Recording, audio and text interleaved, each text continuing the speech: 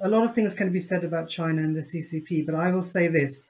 I take my hat off to their geostrategic strategy around the world. It has been in place for decades, slowly built to raise the profile and prominence of the sovereignty of that nation. Now, some can say that they have devious plans, but look what they're doing. They're just trying to position themselves as a preeminent nation in their sphere of influence. And they know that that doesn't just mean the South Asia Seas or South Asia, but it can be international as well. So whether it's about getting the finest minds in foreign universities, funding their own movie system, or funding American films, or creating ingenious new inventions, they understand that importance. Most recently, for example, in China, in the CCP has integrated within China the educational system that Hong Kong was a colony, that it was never originally British.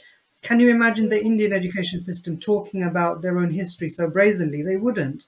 The fact that China can do this and is not ashamed of it is something to be proud of. Now, India is getting there very, very slowly, but they are still afraid of being able to position themselves and the strength of their history. I mean, Gandhi will always be a hero, but Bose will always be someone who is a bit suspect. Until we get to the point where we are proud of our heroes and our culture, we can only admire China from afar, because China understands that they don't need to be the doormat for the West. They can assert themselves, and to their credit, they have done that. So why can't Bharat do the same?